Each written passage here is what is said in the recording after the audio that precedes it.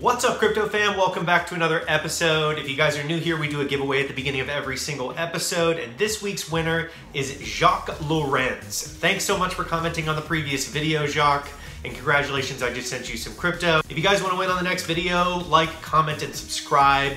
On this video having to do with the review that I'm about to dive into. Today's review is about a platform called TaTau. The way that it works is underutilized GPUs and CPUs around the world can effectively be tokenized with the TaTau token. If I have a GPU laying around as a cryptocurrency miner myself, maybe I want to put one towards academia or an industry firm that's doing artificial intelligence and machine learning. I have a competitive edge here because one of my friends works at Apple in the machine learning and artificial intelligence department. I actually emailed him about this and spoke to him about how this would work at scale, and he said that this is a very complex problem, and when you need to work on training models and machine learning and artificial intelligence, you need a lot of computing power. So effectively, this platform is matching people with extra resources, extra GPUs, extra CPUs, with people that need them. Like, for example, my friend at Apple, they have thousands of servers that are running constantly 24/7. So he said that the problem was a big, audacious one to solve, which I'm attracted to always in this space, because if you have a problem that you need to solve, why not make it one of the biggest ones out there? So, without further ado, I want to review their website, go over the team traction, and brief over their technology so you guys get a chance to check them out and see what they're all about. So let's dive in. After talking to my friend that works in Apple on the machine learning side of things, he said that this is actually a legitimate problem that is needed to be solved because a lot of people have CPU, GPUs laying around that can be utilized to help out. So the problem is existing CPU-based data centers have not effectively evolved with the rise of artificial intelligence, video rendering, and streaming analytics. Our solution, tapping into underutilized computing resources worldwide, blockchain-based data processing services on the TaTau platform. The three main features that TaTau is offering is processing power, memory capabilities, and efficiency. So GPUs can be up to 10 times more efficient than GPUs, very similar to how I use my 5 mining rigs with 40 GPU graphics cards on there.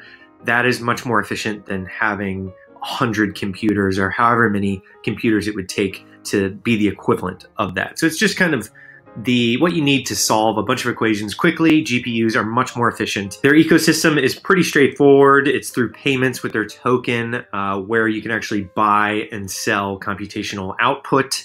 So, if I have my GPUs laying around, I can actually monetize that using the TaTau tokens. And with staking, they are going to allow you to stake using their node and validators. So you probably have to sign up through their website and through the team to be a validator. I do really like that they added the differentiators right on the homepage. That's something that a lot of companies aren't doing because it's a little bit putting yourself out there as to different parameters that people could potentially copy. But I like that they're upfront. High-level vision is effectively making this eco-friendly, which I do agree with because it is essentially recycling how people use their GPUs. And it is kind of through tokenizing current GPUs that I have in my house. There is a lot of underutilized computing power out there for AI specifically. So I completely agree with this, and my friend at Apple Machine Learning, he agreed that there is a lot of room. It is a complex problem to solve. The final one here for their vision is a pretty bold statement. So replace non-value cryptocurrency mining with actual tasks someone needs, democratizing and commoditizing computing. So I don't necessarily agree entirely with non-value cryptocurrency mining. Maybe they're talking about specific coins, maybe like older coins that aren't profitable or something like that. I do think as a miner myself that that's a bold statement on their end, that that it is kind of placing AI and machine learning for academia and different firms and industries over cryptocurrency and the value behind that, of mining that. So I do kind of wonder about that last one, but I am a firm believer in the fact that you can recycle. This is kind of incentivizing people to recycle their GPUs so it's not wasting all the computational power. I love the fact that you can tokenize it, you can make money off of your GPUs that are laying around. And I love the fact that it's helping out academia, is that people that are heavily in machine learning and AI are often in academia right now. And I think that this is going to be something that they could definitely leverage, and they would like to, because everybody likes being a little eco-friendly. They do have 5 co-founders, and that is a unique perspective here, because each one of them, I looked at all their LinkedIns, and they all come with a different background. And I feel like a lot of it is in machine learning, a lot of it is in very legitimate industry background, which I love that. But one big portion here that I wanted to point out is that 90% of the team are engineering with their backgrounds, which I think is very notable when you're looking for investments.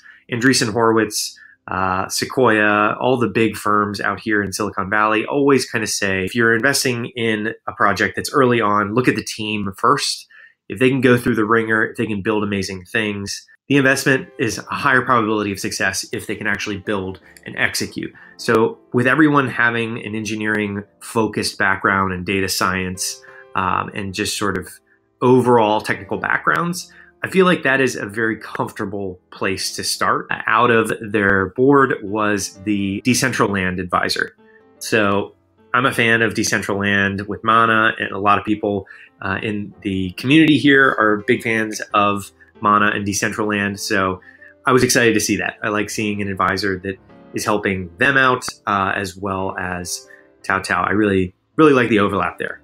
That's exciting to me. Really quickly over the roadmap here, January 2019 is when the AI beta version is going to be released. So I will follow up with TaTau and the team to make sure that I get access to that, and hopefully we can do a follow-up video on when the beta platform is out there, because not only do I have GPUs, I know people with GPUs that are interested in potentially monetizing them, especially towards something like academia, renting them out, if you will, for tokens.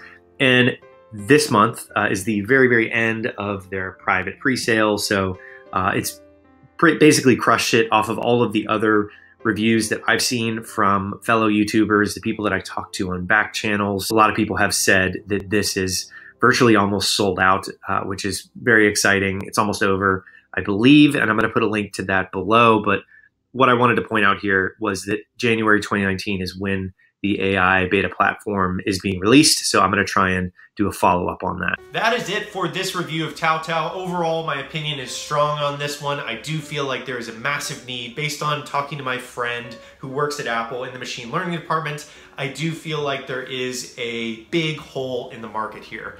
There is the ability to tokenize GPUs that are laying around. There's the ability for me to actually help people while making money off of it using the token that they provide. So they are currently doing a private pre-sale from what I understand. So I'm gonna put the links to that below in the description. This video is sponsored by TaTau. I'm very passionate about helping people in academia solve problems, and definitely about developing different types of income streams, especially in cryptocurrency. And I do feel like as a miner, this is something that can kind of coincide with miners. So if you guys are watching this and you're a miner, let me know in the comment section below what you think about almost renting out your GPUs to something like machine learning and what your thoughts are there. Don't forget to slap a like if you like this review, and I will see you guys next time.